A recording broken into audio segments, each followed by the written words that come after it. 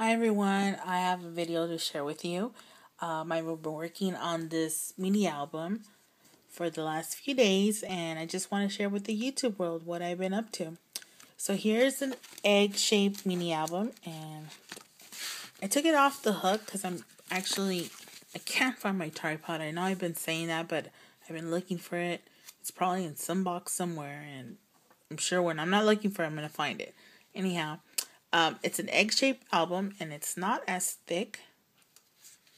It's about only 4 sheets, and I got this chipboard at Michael's in the Easter section.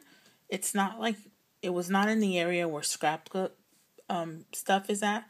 It was just in its own middle random aisle, and they had Easter of everything in it, and they were in there, and they had I think bunny, chick, I think that's about it. In a basket. So that was kind of great. So anyhow, I just grabbed this one just to check it out. I know sometimes some of the chipboards are very detailed, and when you want to add the paper, it's kind of hard to cut out those details. So I think the only hardest part was just the middle part, and I used an X-Acto knife with this, and that worked well for me. So because the lines are just straight.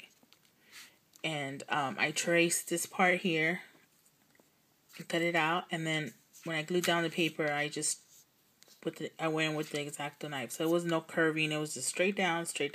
So that was kind of easy. The stickers that I'm using is from Recollections. And I did some shading. Okay, you can tell that I haven't used this terminology in a while. Anyhow, I inked the edges with pumpkin pie spice from Stampin' Up.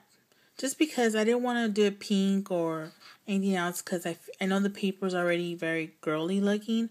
Maybe if somebody with kids, wanted to add pictures and they had boys in there, not just girls. So I didn't want to just do it all pink.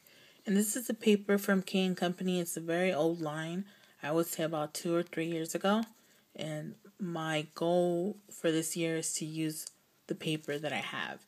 So I'm going to really miss out on a lot of paper that I've seen that's so beautiful. And don't get me wrong, once in a while I cave in. But my goal is to use the paper that I have because I have so much of it. Ugh. But it's so pretty and I need to use it. Anyway. Yeah, so this is the front. So it's like a broken eggshell, and I thought that was so cute. And I added some, not brads, but eyelets.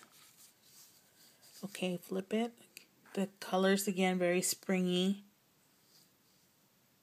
And a butterfly. This is here. Now you can see that the egg is complete. And, I could probably add some pictures here.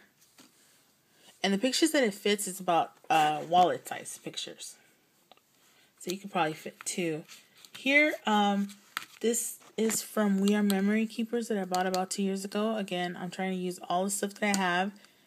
Paper from, this matted paper is from, oh my gosh. That Cuts with the View, and it's, I would say about 2 years ago because I know I got that on sale. So it was a small packets that I was going to make all these kind of cards with, and I still haven't done all these kind of cards. Okay, I'm rambling. Again, now you can start seeing the egg. Here's the, from Recollections. And then here is the same paper that I'm using over here. And I used a Tim Holtz staple just to staple them together, and then I glued it on. So nothing so fancy, very simple. Trying to give myself room. I want to tuck a picture in there, just room so I could add as many pictures as I can, because they're mini albums and you can only do so much. I think these are more just to brag, put them in, in your living room and let people see them when they visit. Or you could keep them. There's scrapbooks as well. This again is another one. We Are Memory Keepers is fiber I've had for 5 years, I think. And I just keep balling it up in the bag, taking a little bit out because I think it's so pretty and I need to start using it. And so I decided to add some there. I found these that I had in stash, and I think they're called enamel, but these are from Fiskars. So anyhow, they were at Big Lots. I remember getting them there. I have a stamp here to celebrate. And then again, this is from my stash of old things that I probably bought somewhere that I thought it was a great deal at one point. But it's just a paper clip. It has a flower in the back. So you could open this and it's actually, you can have 2 pictures here. And the paper coordinates with the album. This one is of I'm sorry, this one says Easter. Very cute. I love the recollection stickers. I think I got this for $1.50 because they were on sale. They were half off. Yeah, I think I got them really, really cheap. And then here is a tag.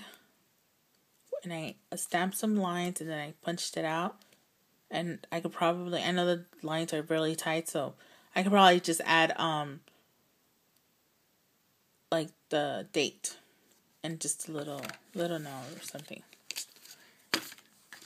And this one, this egg hunt, I figured once they're, searching for the eggs, and I could add the pictures here in the back. I could add pictures if I wanted there too as well. Okay, so that's all I have for you today, and thanks for stopping by.